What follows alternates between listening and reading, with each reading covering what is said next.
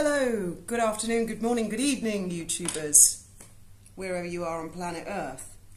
This video is called Memory Lane. Now, my Graham created these two files, and I'm so glad he did. And I'm going to go through them a bit. These are our archives, our family archives.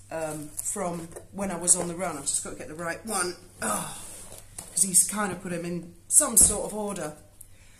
But before I do, back in 1997, and I remember this, you know, weird shit happens to me. I do not know why. I have no explanation. I think this is, apart from the beach and poltergeist, this is probably one of the weirdest things that ever happened. And I want your opinion on this. Is this me or not? I'm not sure. I think it is me. I think it is me. I was walking along the street near the top of George Street. It was just opposite. I can't remember the name of the road. There's like Blatchington Road. I was on the other side of Blatchington Road to George Street. And I was with my friend Thomas. And I was on my phone, and all of a sudden he said, "Did you see that man just took a picture of you?" And I looked round and I couldn't see anybody, and I said, "No." He said, "Yes, there's a man," and he said he was really weird, and he just took a photograph of you. Anyway, it sort of stuck in my mind, because, you know, we had company from the old Bill in those days, so I wondered who it might have been. But he said, you get an instinct if it's a copper. He said, it's not a copper. It's not a copper. Anyway, so that was 1997, and years later, I think this is, I can't see what date this was created, would have been about 2006, or maybe 2007, you know, so 10 years later, somebody on the internet, and I can't remember exactly where we found this, but someone came on one of our old YouTube channels and commented and said, "I took a picture of you, Fiona, in 1997. Is that me? I think it is. I'll just hold it up. The nose doesn't quite look right, but that is how I had my hair. I did have clothes and a phone like that. I think it is me. Who took that picture, I do not know. But how random. Anyway, so yeah, let's go through the file. Memory Lane. Now, I was watching Sean Atwood this morning. I love Sean Atwood's channel. And he was talking to Matthew Steeples. Now, I'll see if I can find this particular newspaper article. Anyway, they were talking a lot about the Madeleine McCann case. Now, I have mentioned this before on Graham's channel, but we used to live in Praia de Luge years before Madeleine was taken, years and years before, and I didn't like it at all. I didn't like it one bit. It completely creeped me out. Oh, here's a picture. Oh, actually, there's another one. I saw it earlier. Has it gone? Yeah, oh, here we go. Don't know if you guys remember the Daily Mail when I was arrested in Spain. They said I was bloated and dishevelled, and I always protested at that, because yes, I've always been dishevelled, but bloated, well, apart from recent times, that was me at the time that the Daily Mail said I was bloated and dishevelled. If only I had a figure like that now. It's amazing. Graham has kept literally everything. I've got to be careful. Some of the pictures I show you on here, actually, they're a bit risque. And I've even got pictures of Lolly. Remember Lolly and the sack of diamonds? I've got pictures of all of them here. It's amazing. I'm looking particularly, yeah, Praia de Luge absolutely creeped me out. Something chronic. I don't know what that photograph's all about. When we first turned up there, we went into a bar. I won't say the name because I don't know if the lady's still alive or not, but let's say it was called Sarah's Bar. And as soon as we went in, our Sammy, well, I'll show you a picture of her with her blonde golden blonde locks in a minute. I'll see if I can find one. She's mostly bald in these because, well, there's one. Graham literally kept everything. That's us. That's me and Sammy. Oops. On a beach in Portugal. Very close to Praia de Luz. Yeah, we were living on a campsite there, and Graham kept going away on business and stuff, and it really gave me the creeps. I hated it. Absolutely hated it. In fact, it was towards the end of my time on the run, and I hated it so much that in the end I flew back to England, and I said I'd rather go to prison than stay in Praia de Luz. It really does creep me out. Now, this is years ago. This is 2002, so no detriment to anybody who lives in Praia de Luz now. I had a terrible dream before we even arrived in Praia de Luz, and that was another weird thing that apparently came true years after we left. But yeah, we went into this, say, Sarah's bar, and she had one of those old-fashioned Instamatic cameras, and she took a picture of me, Graham, and our little blonde Sammy, and she said, oh, I'm going to put that with my collection on the wall, and she had a cork board in the bar, and she put it on this board with all these other pictures of other unsuspecting families who all had blonde children. And I didn't like that at all. I didn't feel comfortable. Number one, I was on the run. It was the last fucking thing I wanted. And that's what Graham attributed it to all the time. He said it's because you're on the run that you're feeling stressed. And I said to him, no, it's not. It's not. And there were a couple of occasions with what they're called the GNR, Portuguese police. And on one of the occasions, little Sammy was we had this sort of a big blue bowl, and we'd make like a bubble bath, and she'd play in that all day long outside the caravan, and I was watching her through the window at the sink. GNR police car, well, I assume it was, unless they were in disguise and they were something else. I'm not putting anything past anything. What it appeared to me, 2 GNR police officers pulled up in this marked police car, and the one in the passenger side was looking around to see if anybody was watching. He opened the car door, he got one leg out, he was going to reach out for our Sammy, and I jumped out the caravan and said, what are you doing? Anyway, he pulled his leg in, slammed the door, and the driver drove off really fast. So I don't know what happened to Madeline. Make what you will of that. In the end, it just drove me crazy, the town. I went to the supermarket. I used to go to the hairdressers in Lagos and supermarket, and these people, everybody was staring at me. Everybody, and like laughing at me. I thought, oh, I've got something on my face. What's going on? Anyway, I went to our local post box. This was apparently the 19th of October 2002, and I pulled out a copy of the Portugal news. Now that's of course all back to front for you guys, but it says, have you seen this woman? And there's me all over the front page in the Portugal news. This one was taken in Brighton Police Station. This is a still from a camera. When you have a private conversation with your lawyer, it's private. Police can't listen in, they can't record video or audio. That's all a big no-no. And this was in the ID suite.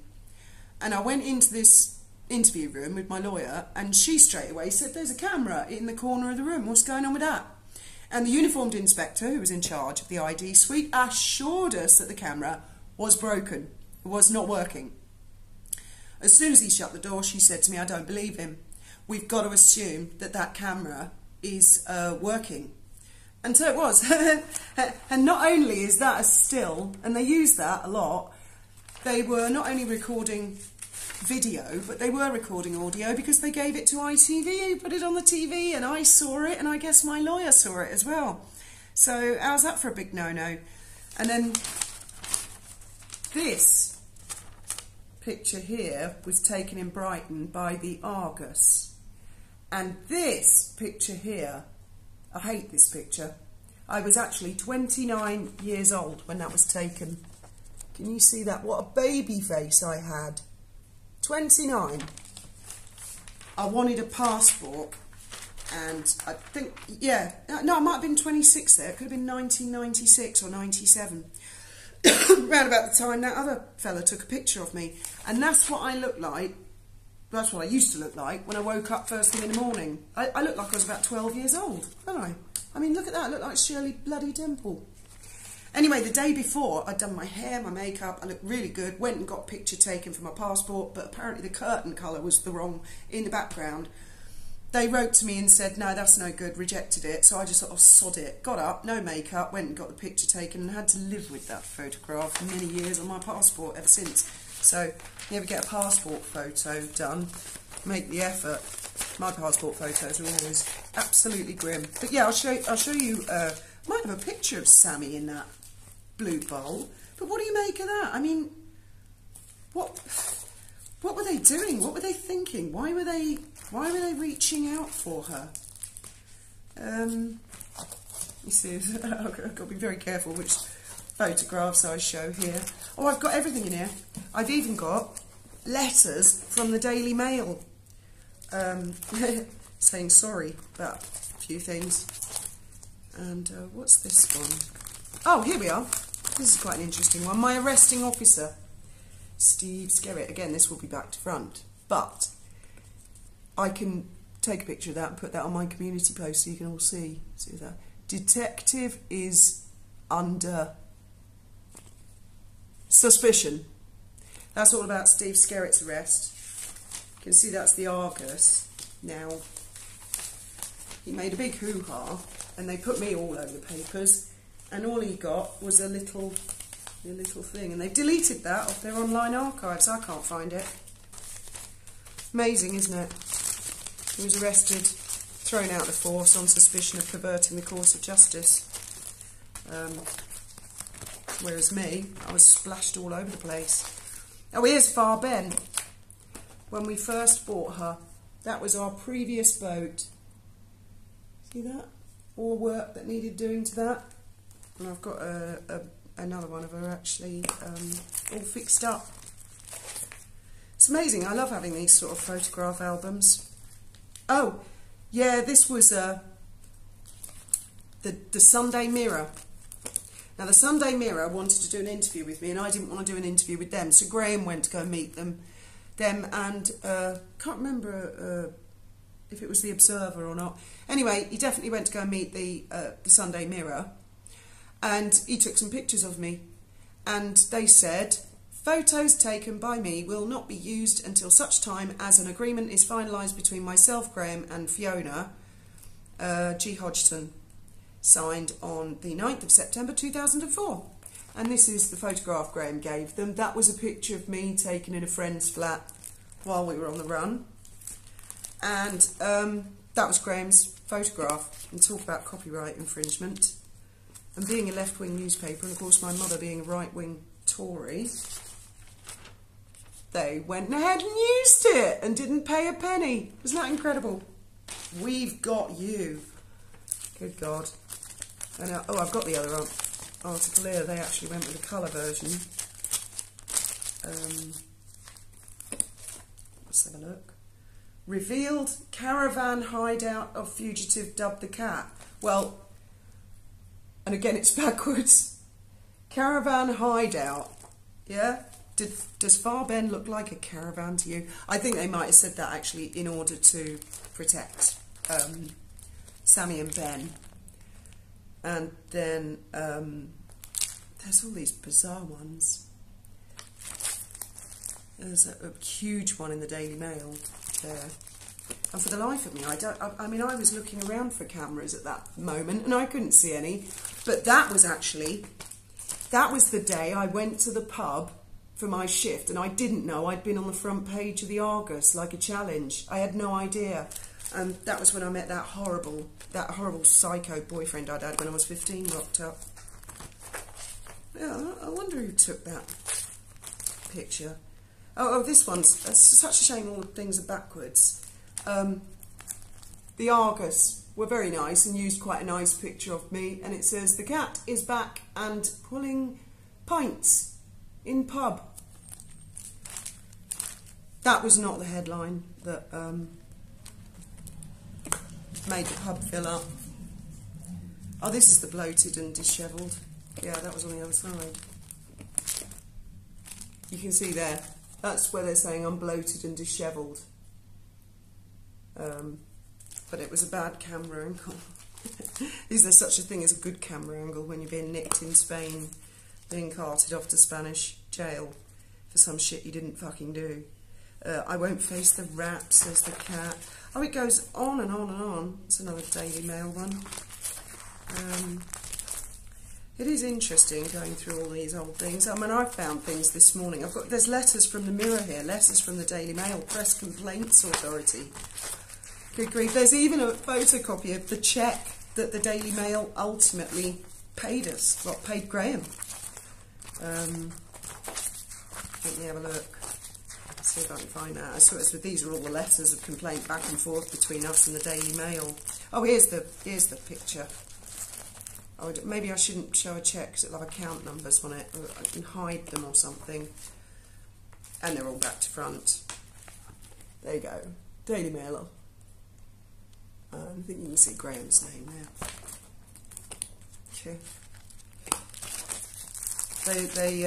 They did put it all right eventually. I don't know if I've gone past the negatives. Because the big thing was there was a bone of contention. Oh yeah, I've got a picture of Far Ben finished here. So you can see a comparison. I was very proud of all my work on Far Ben. That's what she ended up looking like in the end, by the time I'd finished with her. And there's another one on the other side, when we took her out of the water just before we sold her. So, yeah, let's see if I can find the negatives, because there was always a really weird thing in my story. This photograph of me turned up in the newspapers. And I said to Graham, that's one of your photographs. What the hell is that doing in the newspaper? Let's see if I can find it. Yeah, this one is it. It's not that clear, but you can see I'm in an Irving sheepskin there. And that photograph was one of a series, and that was taken in our hideout in Holland, where obviously no one fucking knew where we were. We weren't receiving visitors, generally speaking. And it turned up in the Daily Mail. Mystery, how it got there. So we sued the Daily Mail. We said, where the hell did you get that picture from? And they said, oh, we don't have to tell you anything. And we said, very much beg to differ. You do. And they said, prove that it is your photograph, Graham. And we did. And I know we've got the negatives in here. Ah, here they are. These are the negatives of the series of photos. Let me see if I can find the particular one that they used.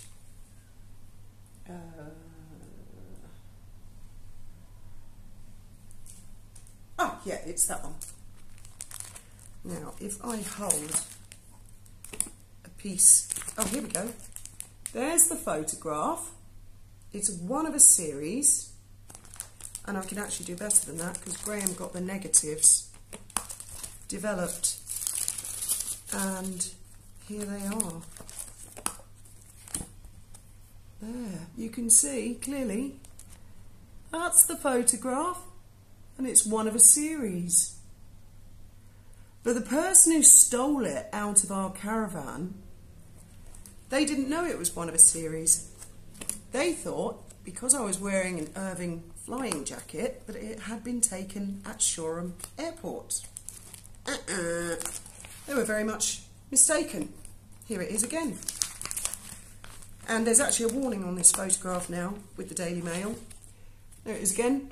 That they're not only not allowed to use it, but anyone who wants to use it has to ask permission from the top dogs at the Daily Mail to even approach Graham to ask him for permission to use it.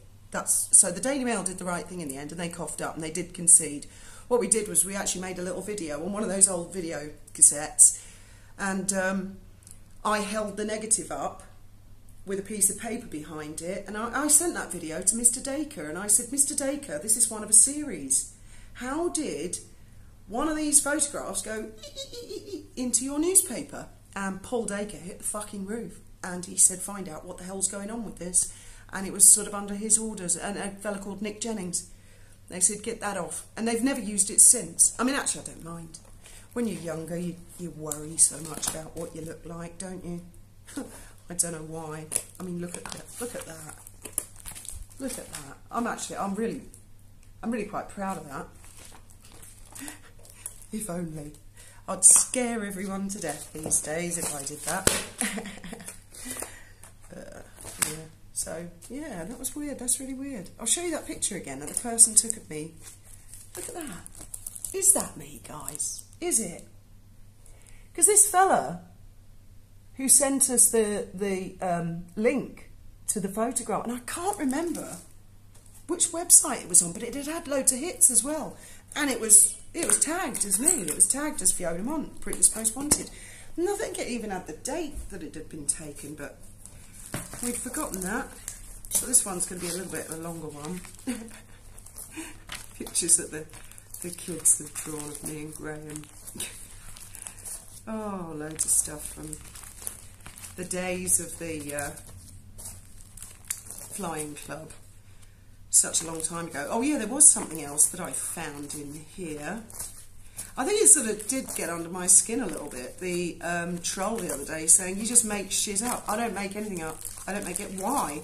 I've never understood bullshitters. Because it's one surefire way to make yourself look like a complete twat is just make shit up. And I'm so glad Graham documented literally everything. Oh, what's this? Oh yes, that's a story for another day. Let's have a look. This is from when I sold my flat. And I had to pay, out of the sale of my flat, £8,337.93 for a car which I owned for 3 days. And that is another story. I'll just show you that. Can you see that? That is the rundown of the sale of my flat. £8,337.93 for a car I had for 3 days. Of course, YouTube didn't exist back in those days, and I dare say that the gentleman who arranged for that horror story had no idea I'd be sitting on the internet. Maybe he shouldn't have behaved like such a twat, thinking nobody was looking, because people are going to look now. Yes, I was looking specifically. Oh yeah, look at this. It's a bit, I don't know, YouTube probably demonetised me for this, but this is actually